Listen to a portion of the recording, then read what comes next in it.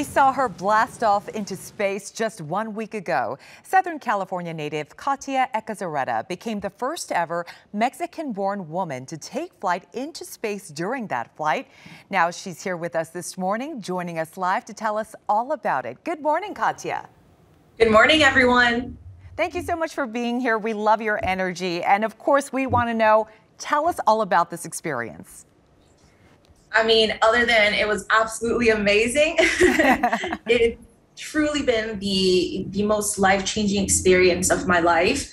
But I think that the thing that just remains with me, and it's very lasting, is that view of our planet from the outside. It took me about 3 days to be able to fall asleep because every time I closed my eyes, I would just see the planet and the clouds swirling around, and I didn't want to stop thinking about it. I can imagine. Now, I love seeing that smile on your face in those pictures. You are just simply exuberant. NS-21 is Blue Origin's 5th mission with citizens on board, normal civilians like yourself. Now, what kind of research and training did you have to do to prepare for all this?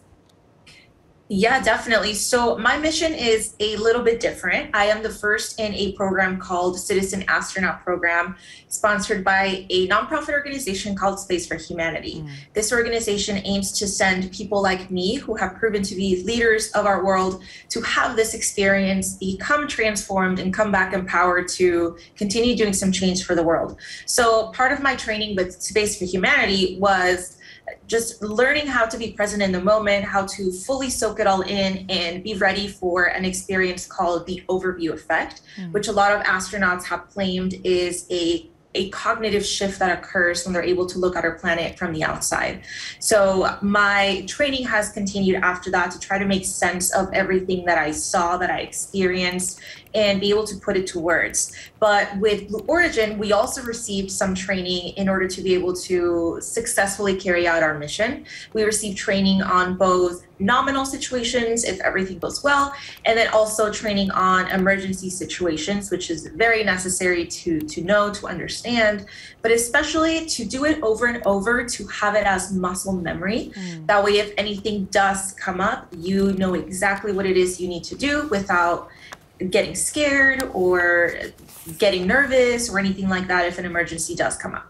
Yeah, certainly an empowering experience, like you were saying, and it looks like you were the only woman on that flight. So what do you want to say to other women aspiring to go to space and get into space research? Well, first of all, I want to tell them that it is the most fun I've ever had in my entire life. It is definitely a dream worth chasing. When I was a child, I was constantly told that it was a dream for children. So I'm hoping that through this experience, a lot of women are seeing that that dream for children can turn into a dream for adults and then a reality for adults. I love it. Thank you so much for sharing your story and your extraordinary experience with all of us. We wish you a great Saturday. Thank you so much.